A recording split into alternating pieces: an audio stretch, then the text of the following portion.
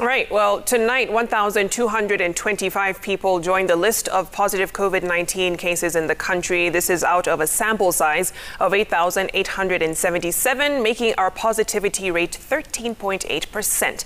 Now, in terms of new recoveries, 1,318 people got a clean bill of health. Unfortunately, 17 people have succumbed to the disease on diverse dates. Now, this brought the death toll to slightly over 4,000, and the national tally of positive cases is at slightly over 219,000, while total recoveries are now over 202,000. The vaccine campaign continues, as you've just seen in the earlier story. So far, 2 million vaccines have been administered, or slightly over that, and 1.2 million people have their first doses, while 744,186 people have been fully vaccinated, with the Ministry of Health assuring it is doing all it can to secure additional doses.